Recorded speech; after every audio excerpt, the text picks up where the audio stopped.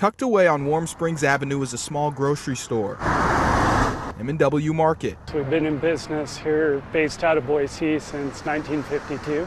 The store is family-owned and has a few locations in the Treasure Valley. I feel like when you walk into one of our stores, it's kind of a throwback to a past time when things were a little more simple. They're worried, though. Just down the street, the Warm Springs Water District has started a project they say will last until December. The plan is for construction to move eastbound 2 blocks at a time. Hard news for a business that relies on traffic along Warm Springs Avenue. We do have some concerns as the construction moves this way.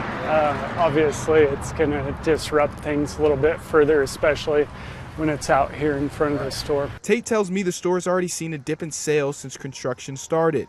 I reached out and spoke to Boise Warm Springs Water District about M&W's concerns, and they told me the project is actually ahead of schedule. They couldn't give me an exact date of when construction would be in front of the store and when the road would be fully opened again for drivers and M&W customers. But the plan was to have flaggers during construction so the street wouldn't be completely closed down. In the meantime, M&W tells me they're planning for all scenarios. If you've got 2 blocks, you know, I don't see how we could get enough customers in the door to, you know, keep them open. We'd have to close it for that period. Tate says closing down would be the worst case scenario. He also says if that happened, the company would try to take care of their employees. Brendan Jones, Idaho News 6.